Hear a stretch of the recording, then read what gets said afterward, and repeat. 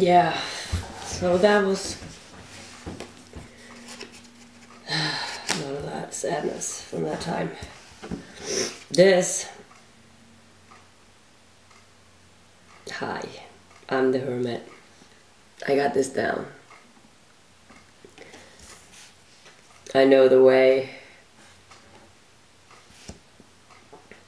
I want to be self-assured and in control. Like I know it all. Always have the answer. Never show weakness. Being willing to walk it alone. He doesn't care. She doesn't care. The person is indifferent to the criticism of others.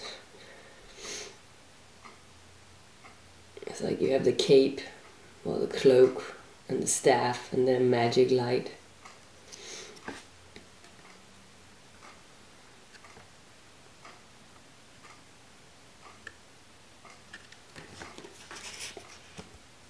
That's what I really wanted to be. That's what I still want to be. I would like to have this little person. Insecure, worthless, not enough, hidden away, turned down, shrinking violet, turn into this. They're all male figures. All these two are.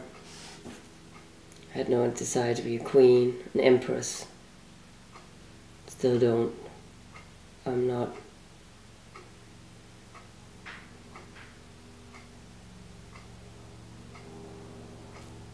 I'm seeking attention, and at the same time I'm super afraid of it. I like my cloaks. I like cloaks a lot.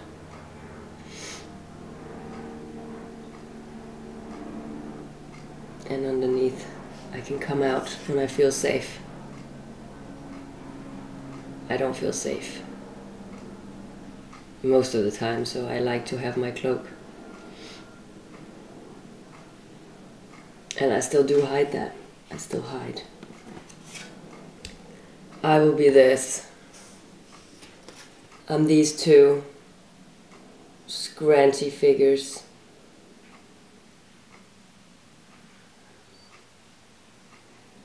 Ill, huddling away along the wall.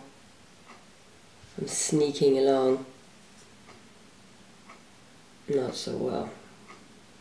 Looking for medicine. Looking for something to prop me up.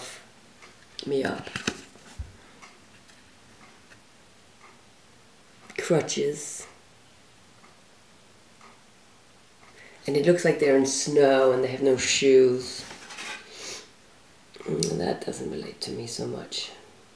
Maybe I see myself. I see these types of persons, injured, wounded, needing support, needing more shelter, needing warmth, needing to get inside the warmth of that rather than being outside in the snow. I guess I feel like that too. Maybe that's why I identify with them so much.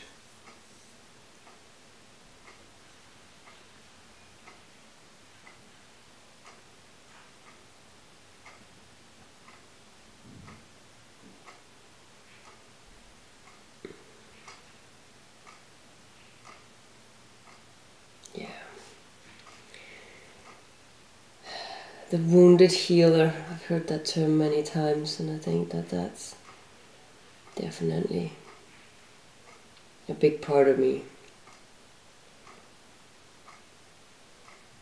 That it takes one to know one. So maybe that's what this card symbolizes. Because to others they might just pity it, saying, "Oh, why would I choose that? This is horrible." But yeah, I remember the Hans Christian Andersen story of the girl with the matchsticks. She used to always just squeeze me, and I think that's what this is. How she could sit out there, all alone, die, the glow of the window, lighting her matches and seeing her mom.